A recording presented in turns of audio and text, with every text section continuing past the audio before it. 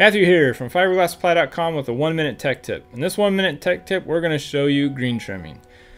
Let me ask you a question though. Do you like grinding fiberglass or composite laminates? I'm going to bet the answer is no. It's a nasty, dirty, itchy process. If you're doing a wet layup or an open mold, you can often do green trimming. And what we're doing here is simply waiting for the resin to get to about a cheddar cheese consistency and then using a utility knife to trim the excess laminate away from the sides of the part. This is a great method. It's nice and clean. And when Tim's done here, that mold will actually be about 1/4 inch thick, and he'll have done that every time he's done a layup. And so it'll take about 30 seconds worth of sanding or grinding to clean up those edges. No having to grind or sand heavy laminate. Nice, clean, easy technique. Give it a try. Thanks for watching.